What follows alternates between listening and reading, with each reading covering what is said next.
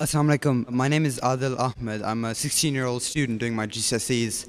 And my question regards Dr. Naik's statement previously about saying Merry Christmas to a non-Muslim makes us somehow submit the fact that, well, the idea that Christ was the Son of God, and it makes us one of them.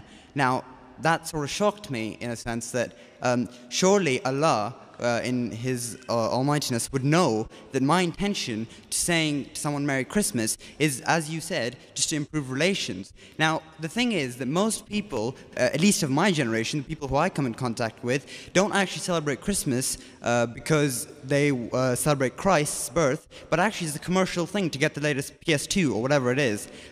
So could you just please expand on that? Because I'm sort of confused how saying Merry Christmas could somehow bring blasphemy.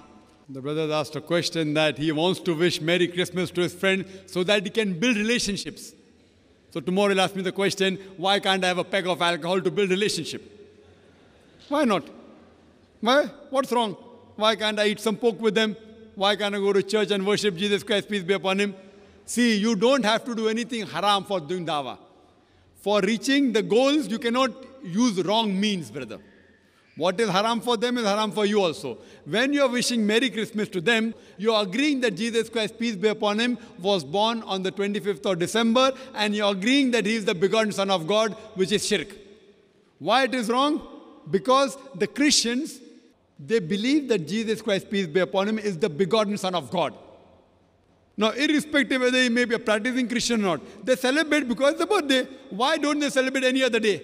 So if you tell your Christian friend, okay, forget, if you don't believe in that, let's celebrate instead of 25th of December, let's celebrate on the 10th of October. Will they agree? They'll say no.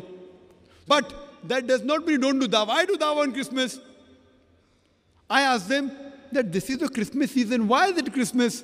So they tell me, oh, it's Christmas because Jesus Christ, peace be upon Him, was born on 25th of December. Who is this Jesus, peace be upon Him? Oh, Jesus is the begotten Son of God. Then I tell him that can you prove to me from one unequivocal statement from the complete Bible where Jesus Christ, peace be upon Him, Himself says that He's God over, He says, worship me. I do dawah.